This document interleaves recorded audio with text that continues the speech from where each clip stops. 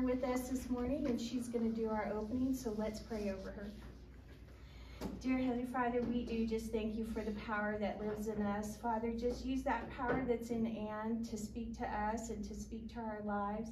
Lord, just calm any anxieties or fears within Ann, and Father, just use her for your power and your glory, Father. We just love you, and we thank you, and we thank you for Ann, and we just ask all these things in your precious and holy Son's name. Amen. Amen. Good morning, ladies. First, I love that song, and I'm glad that I let God choose the song, because it applies so much to what I'm planning to say today. Every time I heard a song on the radio, I thought, oh, that's the one I want her to play. And then God said, leave it up to her. She will pick the best one, and she did. Am I speaking clearly to everyone? Okay. Oh, good morning again. God is good. All the time. All the time. God is good. Okay, now some of you ladies must not know that, because I had a cheering section over here. But God is good. All the time. All the time. God is good.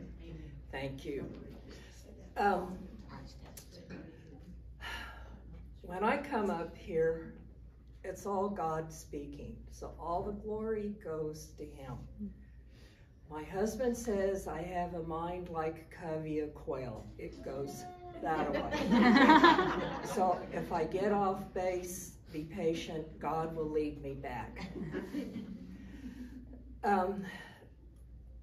Susan has been trying since last year to get me to come up and talk. And after I hear each opening, I say, I don't really have anything else to add to that.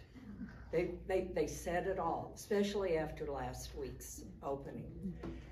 But there is something, there's always something else that somebody needs to hear, somebody needs to know. So my story is about our year of 2021. Remember, that's still a COVID year. Our hands were tied in many ways. In January, my younger sister had her annual colonoscopy, and he says, I think you have a few cancerous spots that we need to clean up and remove.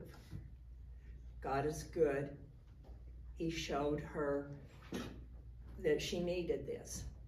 Well, the doctor went in, cleaned everything out. But when he was in there, he noticed some other masses that he didn't know what they were. So, in that way, God was good that she had the cancerous polyps. Well, it turns out that she had to go to a specialist that only specializes in this one cancer, and the acronym is called LAMN, and it has something to do with your appendix.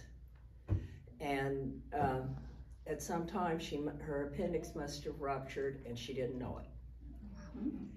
And she also had COVID, and she didn't know it, because they asked her when she had it, and she said, I hadn't. And my sister's a nurse. So the doctor, he said, no problem, it's real slow growing. We'll go in, scrape it off, and just clean it up.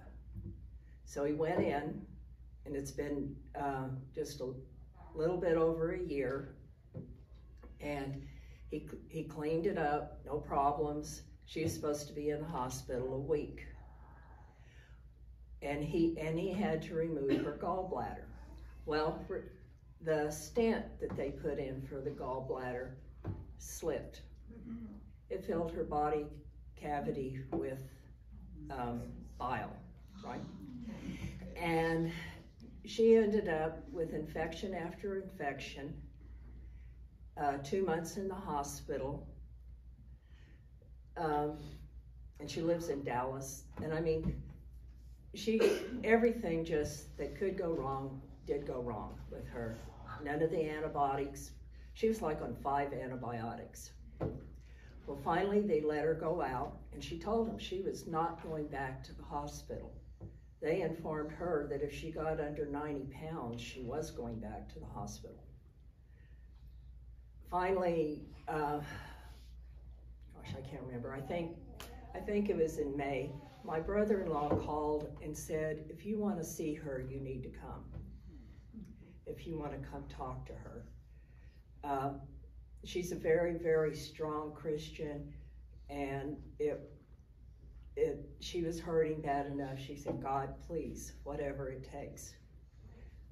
Our older sister, my husband, and I went and visited her, and when we left, she started recovering more. And while on our way to Texas to see her, we got a phone call from our younger son's widow, who let us know that she'd been airlifted to El Paso. God is good.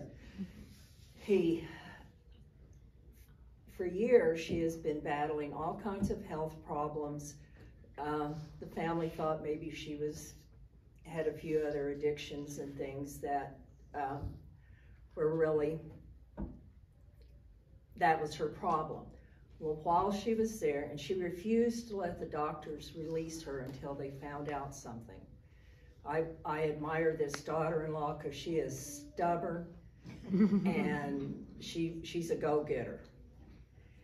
And then they finally diagnosed her with MS. And they were going to send her here and there for rehab and stuff, and she said no, only in Roswell. That's where she's from. So she went back. She finally, after a couple of weeks, got them to send her back to Roswell for rehab. God is good. The day she got back, she finally was taken back on a Friday. Well, the day before, my other daughter-in-law took a step and broke her leg and her ankle. And the doctor informed her she had to quit using vapors or e-cigarettes, whatever you call them, because it was making her bones brittle. This is another blessing that came out of the broken leg, and there were several others. So I had one daughter-in-law at Eastern, and one daughter-in-law at the rehab center in Roswell, and then my sister she was at home, but she was still going through a lot of treatments. So my grandson and I, Morgan, who grew up in CBS, were sitting in Denny's talking, and I said, yeah, this kind of sounds like the book of Job. And you know, you never ask God for patience. And I've learned you never talk about the book of Job unless you're doing a Bible study. Yeah. So, and Morgan's my grandson, that we can talk about God all of the time. He loves listening to the Bible, and we pray together a lot. So, this is where we are. On Monday, I was headed up to our ranch, which is a 6-hour drive. Remembering that with COVID, you can't go to the hospital. There's nothing you can do to help anybody except pray. And I know it's never just except pray. Prayer is the number one, where you always start. So I had Sarah, the one that was diagnosed with MS, had her third child, a girl, Presley, had a 1-year-old baby. Nori was 1 year old at that time, and Presley had some alcohol problems, and her liver, she was going to have to check into the hospital on Monday, the 29th, to undergo treatment and things. And And I can remember this day very well because the 29th of June is when my mother died. And it was also the day that it was raining from border to border, New Mexico, Colorado, and north. And it rained all day. When I was partway to Roswell, I got a call from Sarah from rehab saying that Presley had gone to the ER. Her grandmother couldn't get her to wake up that morning. So she was laying in the ER, and Sarah's sister was staying in the ER with her. And all along, Sarah would call and give me an update. She finally said that Presley was going to be airlifted to Albuquerque as soon as the weather let up. And I said, fine, I'll go to the ranch, drop off my dog, leave it with my husband, and then I'll go to Albuquerque and be there waiting for her. And she gave me all the codes and everything I'd have to have. Well, that evening, Sarah called and Presley had died. So Presley left behind a year-old girl, Nori, and Sarah was in rehab, but Sarah was the only one that had power of attorney over anything. So Presley had to stay in the morgue. And Sarah started trying to get the rehab center to let her out. Well, that was a long argument, and finally they said, okay, you can get out and come back. So she had to get out, she had to go sign all the papers. I, in the meantime, had returned home. And Presley has two brothers, and they were just numb. They had no idea what to do. They had never had to go through it. So then my husband and I were down here trying to help them walk through that. Well, Sarah's medication had not been adjusted, and she could barely stay awake when we were having to do all the preparations. But God is good. He held us together. He got us through all that. Presley had told a CASA worker that she wanted her brother, her next older brother, and his girlfriend to take care of Nori. Well, to make a long story short, after a lot of heartache between Nori's father, he finally gave temporary custody to them. Once again, God is good in all he does. He gave Presley freedom from all of the stress and all of the health issues she had, and he took care of her daughter. Okay, Sarah, they didn't think Sarah would ever be able to walk or do anything. Sarah now lives in an apartment by herself, and she walks. She doesn't even have to use her cane anymore. God is good. Now, back to the start of this story, my little sister. She is still recovering, but she has been able to travel since last fall, late last fall, to see her kids. And once again, in everything, all the glory goes to God. It's when we're going through the storms, we have a hard time seeing. I think of the Bible verses, our memory verses this year. Two of them I really knew, Joshua 1:9 and Daniel 2:20 through 22. And I clung to those.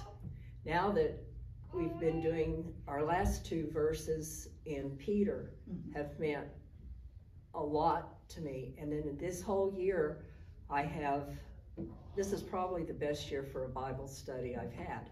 And it's because I'm looking and seeing God's hand over and over again.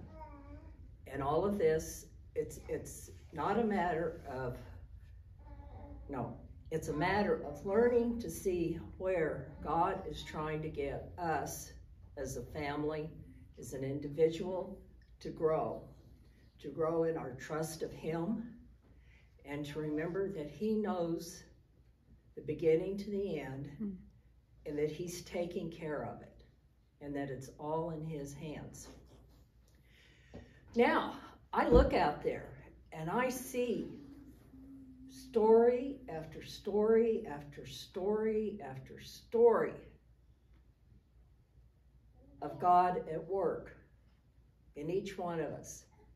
And we say, oh, my story's not important. You don't know that. God knows who He wants to hear your story. And Susan should have to have a long waiting list of people that are wanting to get up here and tell their stories. It's practice. Remember, God tells us to be prepared. This is practice. This is part of your preparation, because you have sisters here who love you and will support you, and if you make a mistake, they're still going to love you. And the other thing is, when you get up here, you trust God, Jesus, and the Holy Spirit to give you the words that you need when you need them. And believe me, I told Susan, he and I were really discussing a lot about what I was going to say and not say. So, okay, that's it. Thank you so much.